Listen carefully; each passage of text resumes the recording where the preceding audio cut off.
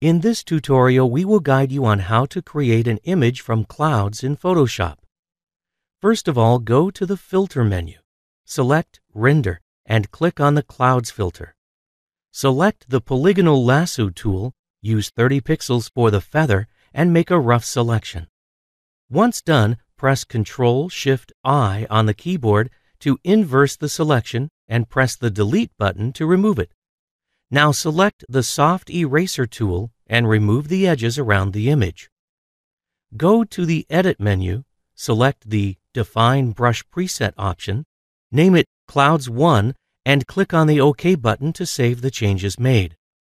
Once done, select the Brush tool, go to the Windows menu, and select the Brush option to open its properties. In the Brush Tip Shape tab, select the Clouds 1 brush and change its size to 430 px. Now go to the Scattering tab, set the scatter to 160%, count to 2, and count jitter to 15%. Click on the Create New Brush icon at the bottom of the panel and name it Clouds 2. Once done, close this panel and document and move on to the image you want to work on. In this document, insert a new layer and change its name to Sky. Set the foreground color by entering in 192559 for the color code. For the background, type in 91AAC8. Now select the Gradient tool and draw a linear gradient from top to bottom. Once done, move the image layer on top, select the Eraser tool, and choose the Clouds 2 brush. Apply it on the whole image except for the part of the image that you want emerging out of clouds. Use 50% for the opacity. Once done, go to the Image menu, select Adjustments, and click on the Desaturate option.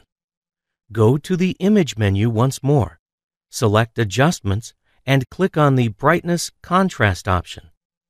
Increase the brightness level to 100 and click on the OK button to apply it. Now we'll apply a series of blur filters, starting from the Gaussian blur with 5 pixels for the radius. Apply a smart blur, set its radius to 15.0 and threshold to 25.0. Once done, apply the motion blur filter. Set the angle to 0 degree and distance to 40 pixels. After applying these filters, change its blending mode to soft light. Now insert a new layer and change its name to Clouds. Select the Brush tool, select the newly created brush, and apply it on the layer. Use white color for the fill. Once done, insert a new layer, change its name to Shadow, and apply the same brush, using black for the fill this time. Change the blending mode of this layer to Overlay, select the image layer, decrease its opacity to 75%, and you're done.